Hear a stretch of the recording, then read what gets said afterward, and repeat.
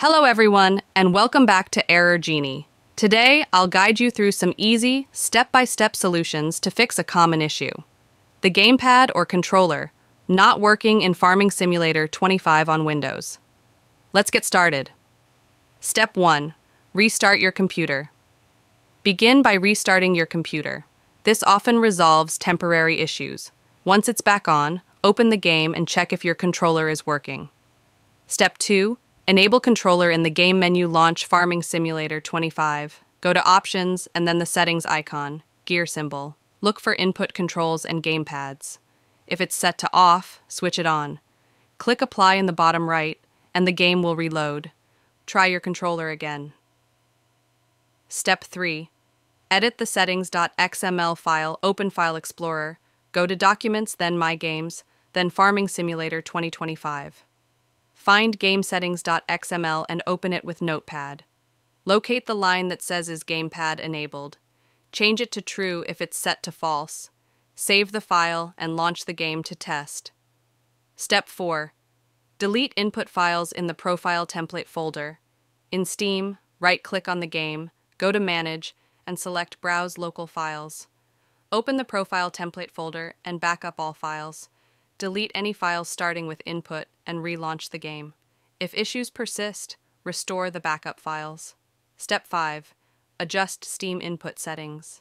In Steam, right-click on Farming Simulator 25, go to Properties, then Controller. Toggle Steam input to either disable or enable, then test the game to see which setting works. Step 6. For non-Steam users, add the game to Steam. In Steam, click on Add a Game, then add a non-Steam game. Browse to your game's installation folder, select the executable file, and add it to Steam. Launch the game through Steam and test the controller.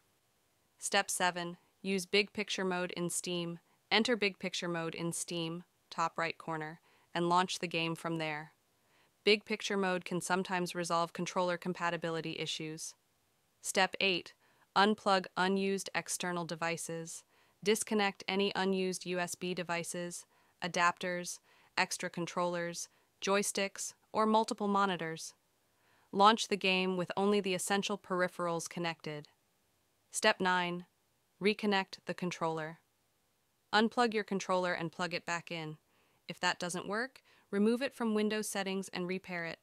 Go to Settings, then Bluetooth and Devices, find the controller and click Remove Device. Repair the controller and try again. Step 10. Update controller firmware. If using an Xbox controller, download the Xbox Accessories app from the Microsoft Store, connect your controller, and update it if needed. PlayStation users can use the PlayStation Accessories app to update their controller. Step 11. Configure with DS4 or ReWSD for PlayStation controllers.